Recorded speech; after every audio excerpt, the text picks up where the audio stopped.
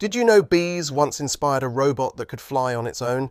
Meet RoboBee, a micro-robot as small as a real bee, invented in 2013 by Dr. Robert Wood and his team at Harvard University in the USA. Weighing less than a paperclip, this tiny marvel can flap its wings 120 times per second.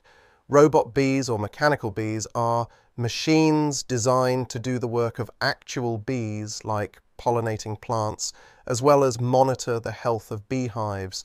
They are used to increase productivity in the agriculture industry, particularly as the global bee population grows more fragile. But here's the twist.